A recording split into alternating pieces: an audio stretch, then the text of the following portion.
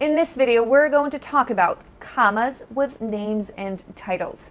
Both of these questions show up on the SAT and the ACT, and we will learn how to deal with them and always get them right.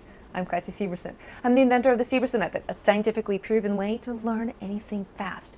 I also wrote a couple of books, so if you want to check out my speed reading book or you want to check out my SAT vocabulary workbook, go ahead. I'll link those in the box below this video. But let's talk about the grammar. And let's talk about punctuation with names and titles.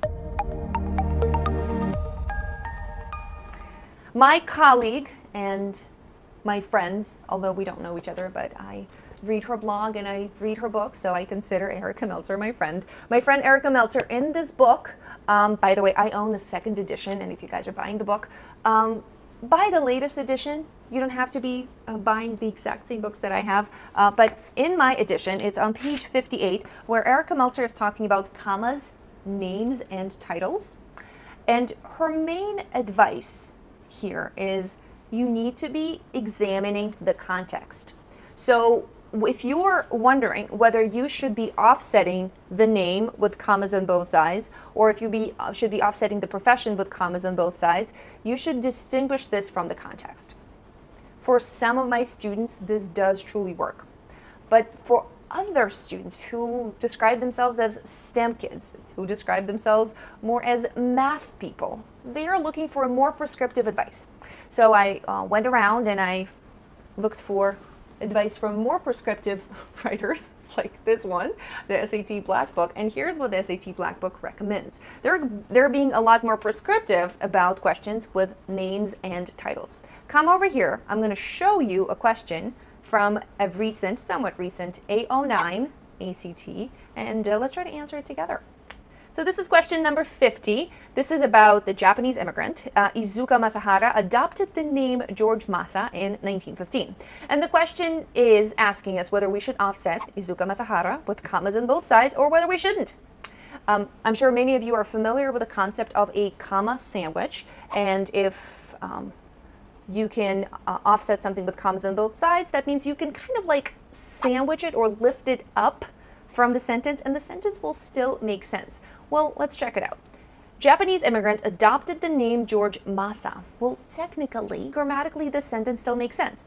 You have a subject, you have a verb, and many of you will know that G and H are incorrect answer choices just based on the knowledge of a comma sandwich, because you cannot offset Japanese immigrant with one comma, or you cannot put a comma after Iizuka Masahara because of this verb right here. Many of you know that you cannot put a comma between a subject and the verb, so G and H are out of question. But how do you choose whether to put commas around Iizuka or whether to leave it comma-less? And if you went around and started to look for contextual clues, well, you may end up going crazy and choosing the wrong answer. Here. This is the rule that I derived from the SAT Black Book. If it has the profession or the title or the description followed by the name, there's usually no comma. And if the name shows up first, then followed by the profession or the description, you can sandwich the profession or the description. Let me give you an example with me. I am a published author. I wrote this book. So we can say Katja Severson, comma, the author of SAT Vocabulary, comma, arrived on time. And if the sentence were to be reversed, the author of the SAT Vocabulary, Katja Severson, arrived on time, we would not be offsetting Katja Severson as in a positive with commas on both sides.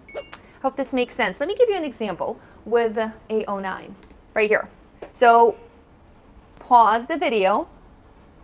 Tell me if F or J is the right answer. If you said J, you're right. Because first we get the description, Japanese immigrant, and then we get his name.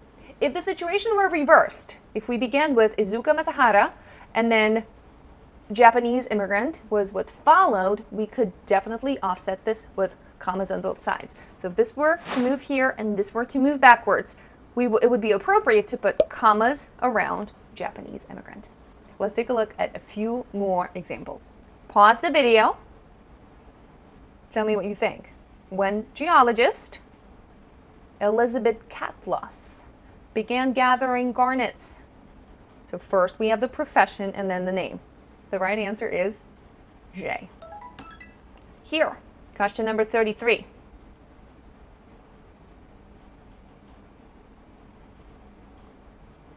However,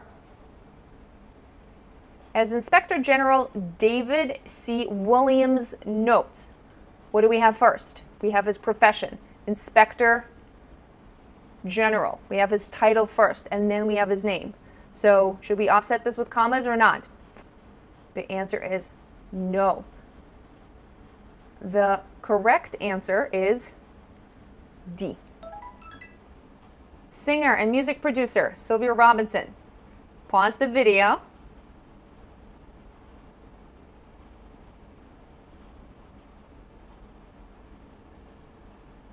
Again, profession comes first and the name follows. You're not going to put any commas.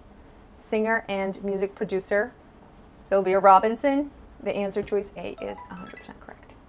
I hope this helped you guys, and don't forget, every month we choose one lucky person to be picked to get a 1 hour of free tutoring from me.